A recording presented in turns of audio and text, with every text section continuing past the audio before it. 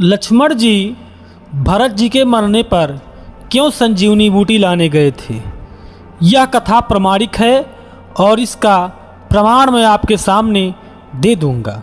नमस्कार मित्रों, मैं हूं धर्मेंद्र कुमार तिवारी और आप देख रहे हैं अध्यात्म गुरु चैनल। मित्रों, इस कथा को शुरू करने से पहले आपसे एक निवेदन करना चाहूँगा कि कृपया अगर इस चैनल पर आप नए हैं तो चैनल को सब्सक्राइब करके घंटी के निशान को दबाकर ऑल पर क्लिक कर दें, ताकि जो भी नया वीडियो बनाऊं तो उसकी सूचना आपको सबसे पहले आपके इसी मोबाइल स्क्रीन पर दिखाई दे। अब चलिए आपका समय न लेते हुए इस कथा को प्रारंभ करते हैं। सज्जनों, यह कथा उस समय की है जब माता सीता का विवाह प्रभु श्री राम के साथ और उनकी बहनों का श्री राम के भाइयों के साथ विवाह हो चुका था। उसके बाद माता सीता कुछ दिन अयोध्या में रहीं। फिर एक उनके यहाँ पर कार्यक्रम रखा गया, एक त्यौहार था। उस त्यौहार में माता सीता को और श्री राम और अपनी पुत्रियों के साथ स्वयं दशरथ जी को निमंत्रण दिया गया। तो दशरथ जी स्वयं जनक जी के यहाँ पर आए और जब यहाँ पर आए तो उनका बहुत स्वागत किया गया। और इसके बाद भोजन और अन्य स्थानों को करके घूम टहल कर फिर उन्होंने कहा दशरथ जी ने कि मैं अब अपने अवधपुरी को वापस जाना चाहता हूँ। अयोध्या और जनकपुरी का रास्ता नेपाल के समीप में पड़ता है, जो आज के समय में नेपाल एक अलग देश है। पहले देश नहीं हुआ करता था, बल्कि एक छोटे छोटे राज्य थे। तो दशरथ जी की बात को सुनकर जनक जी ने पूरी व्यवस्था करवा दी और उनके साथ में बहुमूल्य रत्नों को भी दिया, क्योंकि बिटिया के यहाँ पर कोई अगर आता है तो उसके साथ में बेटी के साथ में कुछ बहुमूल्य रत्न या फिर जैसे हम अनाज दे देते हैं या कुछ गट्ठर बांधकर देना पड़ता है, वैसे ही महाराज दशरथ ने किया। और जनक जी ने जब उन सारे चीज़ों को दिया तो दशरथ जी ने रथ पर बैठकर और विदाई ले ली। फिर सब लोग रास्ते में चल दिए। तो जो राजा थे जिन्होंने धनुष यज्ञ के समय में जीत नहीं पाए थे, उनके अंदर बहुत ज़्यादा क्रोध था, क्योंकि उनका मान भंग हो गया था। और उस शत्रुता का स्मरण करके वे अगणित संख्याओं में एकत्र हो गए, यानी जिसका कोई गिनती न रहे, और वहां आकर राजा को घेर लिया। तब उन्हें इस प्रकार सन्नद्ध हो घेरते देख दशरथ अपने मंत्रियों से विचार करने लगे कि अंततः इसका क्या कारण है। तदंतर राम अपने पिता को चिंतित देखकर लक्ष्मण सहित उनके समीप जा पहुंचे और नम्रता पूर्वक बोले, हे तात, मेरे रहते आपको चिंता करने की कोई जरूरत नहीं है। मैं क्षण मात्र में इन सब का वध कर डालूंगा। क्योंकि प्रभु श्री राम उस समय एक युवराज थे, ना कि राजा थे, और युवराज का कर्तव्य दिखाना, अपने पिता के सामने युद्ध कौशल दिखाना तो एक धर्म के बराबर है। तो उन्होंने कहा कि हे पिताश्री, आप मेरे इस किंचित कौतुक को देखिए। तब दशरथ जी ने कहा, अभी तुम बालक हो राम, इन राजाओं से तुम क्या युद्ध करोगे। अब तो जबकि इस वन में सकुटुंब मुझको इन नीच राजाओं ने आकर घेर लिया है, तब मैं ही इनका वध करूंगा और तुम सैन्य की रक्षा करो। तब पिता के इस प्रकार वचन को सुनकर राम उनसे फिर बोले, जब रणांगण में मेरी शक्ति को आप देखेंगे तब आप सहायता कीजिएगा। जब मैं हारता दिखूंगा तब तक मेरे कहने से यहीं पर रहकर सकुटुंब अपनी सेना की रक्षा करें तात। ऐसा कहकर पिता को नमस्कार करके तथा धनुष को लेकर श्री राम जी चल दिए। लक्ष्मण ने भी उनका साथ दिया। तब उन दोनों को जाते देखकर भरत शत्रुघ्न भी उनके पीछे चल दिए। उन सबको जाते देखकर राजा ने भी 10,000 सैनिकों को एक साथ भेज दिया। तब राम को रथ पर स्थित आते देखकर राजा परस्पर एक दूसरे को देखकर कहने लगे, देखो, यह राम अपने पिता के रथ पर बैठा हुआ है और इधर ही आ रहा है। फिर तो वह सब राजा युद्ध के लिए अपने अपने रथों पर बैठकर आगे बढ़े। परस्पर घोर युद्ध होने लगा। सब एक दूसरे पर अस्त्र शस्त्र, तीर और फरसे चलाने लगे। सब राजा राम के सैनिकों को छोड़ राम पर ही झपटे। आकाश बाणों से व्याप्त हो गया। सब राम पर बड़े बड़े अस्त्रों की वर्षा करने लगे। राम अकेले ही उन सब से युद्ध करने लगे। यह देखकर लक्ष्मण, भरत, शत्रुघ्न भी राम जी के साथ युद्ध करने के लिए चल दिए और तारकासुर तथा स्वामी कार्तिकेय के समान परस्पर युद्ध होता हुआ चलता गया। राजाओं ने शस्त्रों से बींधकर भरत को मूर्छित कर दिया। वह रथ से नीचे गिर पड़े। ऐसा लगा जैसे उनकी मृत्यु हो गई। उनकी सांस बंद गई, नाड़ी चलना बंद हो गया। फिर जो शत्रुघ्न के सामने आए तो राजाओं ने बहुत से बाण आदि मारकर भी उन्हें भी धराशायी कर दिया, लेकिन शत्रुघ्न की उनको मूर्छा नहीं आई। फिर सब लक्ष्मण पर दौड़े। उन्होंने लक्ष्मण को भी मार मार कर रण में व्याकुल कर दिया। साथ ही राघव राम को भी राजाओं ने बाणों से आच्छादित कर दिया, किंतु थोड़ी ही देर में अवकाश प्राप्त कर राम उठे और वयव्य अस्त्र यानी मोहनास्त्र अस्त्र चला दिया और राजाओं को सूखे पत्ते की तरह उड़ा दिया, समुद्र के तट पर फेंक दिया। चिकों में बैठी हुई कौशल्या आदि माताएं, सीता तथा अन्य भाइयों की स्त्रियां देखती रहीं।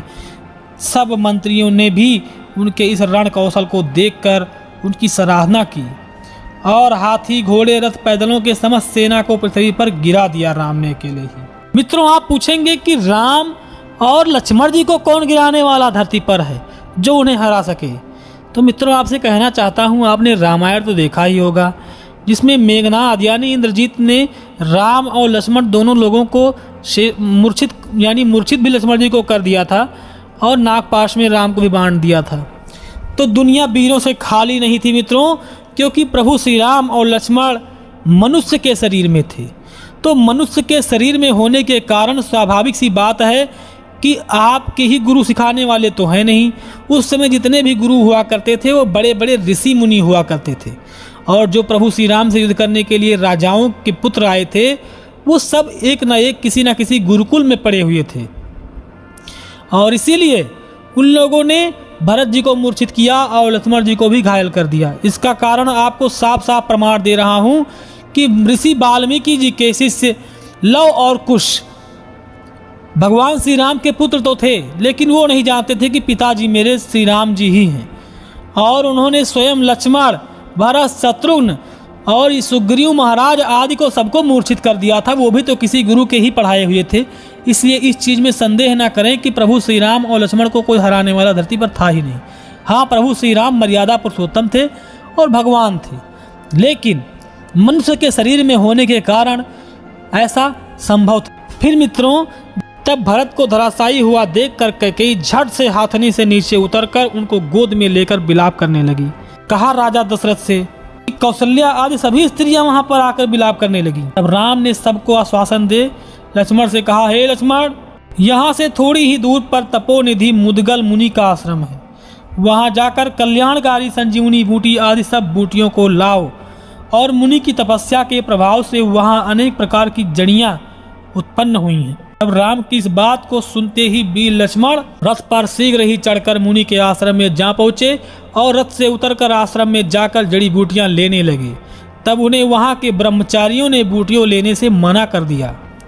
कहा कि जब मुनि समाधि से उठेंगे, यानी मुनि जी योग निद्रा में सोए हुए थे, जिनको हम मेडिटेशन कहते हैं या फिर ध्यान कहते हैं।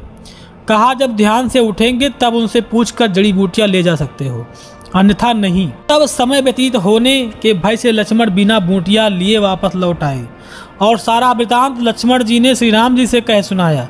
राम ने कहा, फिर जाओ और उन बटु ब्रह्मचारियों से कह दो कि निरस्त ही हाथ से ही हटाकर शीघ्र ही उनके लाभदायक जड़ी बूटियों को ले आओ और मुनि से भय न करो। और लक्ष्मण लौटकर फिर वहां गए और बलपूर्वक उन बटुकों को हटाकर क्षण मात्र में ही जड़ी बूटियों को लेकर राम के पास आ गए।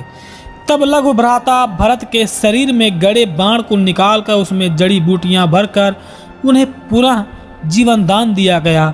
भरत उठ खड़े हुए। यह देखकर कैकेयी प्रसन्न हुई। उन्होंने राम का आलिंगन कर भरत को हृदय से लगाया। तदंतर गुरु तथा ब्राह्मणों से अनेक उत्सव कराए।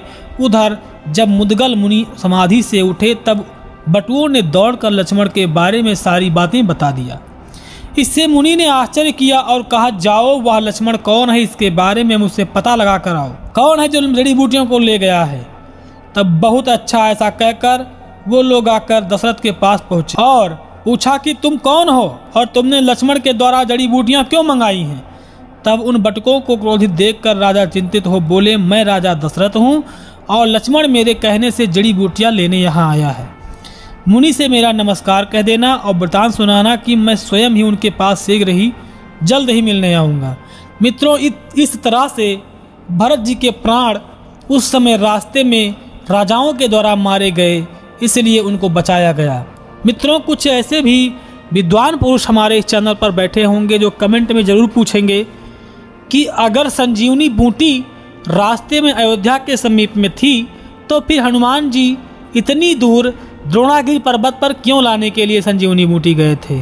मैं उन मित्रों को बताना चाहता हूँ कि मुद्गल ऋषि का आश्रम जनकपुर के समीप बताया गया है। तो जनकपुर के समीप अगर बताया गया है तो इसका मतलब ये हुआ कि वो कहीं हिमालय पर्वत के ही समीप में थे। यानी द्रोणागिरी पर्वत नेपाल में ही पड़ता है और नेपाल में पड़ने के कारण आज के समय में जनकपुरी नेपाल में है। और नेपाल से यह स्पष्ट होता है कि मुद्गल ऋषि का आश्रम वहीं कहीं पहाड़ियों के पास था और वहां जाकर लक्ष्मण जी ने संजीवनी बूटी लाकर भरत जी को जिंदा किया था। तो यह प्रमाण आप मुझसे मांग रहे होंगे तो आप खुद ही समझ जाएं कि वो जड़ी बूटी वहीं पास में ही थी और इसको लाने वाले स्वयं गरुण जी थे, क्योंकि उनकी माता बिनता को कद्रू ने जबरदस्ती अपना सेविका बना लिया था। तो उनके पुत्र जो कद्रू थे उनके पुत्र थे नाग लोग। नागों ने कहा कि तुम इंद्र देवता से जाकर अमृत ले आओ और मुझे हम सबको अमृत पिला दो, इसलिए हम लोग अमर हो जाएंगे, तो तुम्हारी माता को दासीपन से आज़ाद कर दूंगा। और इसका कारण क्या था कि उच्चैश्रवा नाम का एक घोड़ा था जिसकी पूंछ भूरे कलर की थी, लेकिन कद्रू ने उनके साथ धोखा किया और गरुड़ की माता बिनता से कहा कि वो घोड़े की पूंछ काले रंग की है। तो इस पर बात चर्चा होती हुई जब उच्चैश्रवा सामने आया तो इसलिए काला रंग दिखा क्योंकि उनके पूंछ में सारे सांप लोग पूंछों में काले काले रंग के लिपट गए थे, इसलिए दूर से वह पूंछ काले रंग की दिखाई देती थी। और इसी बात की शर्त लगने की वजह से बिनता कद्रू की गुलाम बन गई थी। जब वह बूटी यानी अमृत लेकर आ रहे थे धरती पर, तो वो धरती पर लाते वक्त गरुड़ जी के हाथों से वो घड़े का जो अमृत था उसका थोड़ा सा घड़ा छलक गया था, जिसके कारण वो मुद्गल ऋषि के आश्रम के पास 2-3 बूंद गिरा। तो मुद्गल ऋषि ने अपने तपोबल से उस अमृत को एक जड़ी बूटी में बदल दिया, जिसलिए वो जड़ी बूटी सिर्फ और सिर्फ मुद्गल जी के आश्रम में थी। और जो मृत संजीवनी बूटी हनुमान जी लाने गए थे वो संजीवनी बूटी समुद्र मंथन के समय में उत्पन्न हुई थी। इसलिए हम संजीवनी बूटी और मुद्गल ऋषि के आश्रम की संजीवनी बूटी का फर्क जरूर नज़र आपको आता होगा। ये दोनों अन्य बातों से जुड़ी हुई हैं। इसलिए मित्रों, अब अगर आपको यह कथा अच्छी लगी हो तो वीडियो को लाइक करें, चैनल को सब्सक्राइब करें, क्योंकि ऐसे ही ज्ञानवर्धक कथाओं को मैं अपने इस चैनल पर बताता और सुनाता रहता हूँ। अब लेता हूँ विदा, मिलूंगा फिर नए कथा के साथ। तब तक के लिए जय श्री राम, जय हिंद, जय भारत, वंदे मातरम।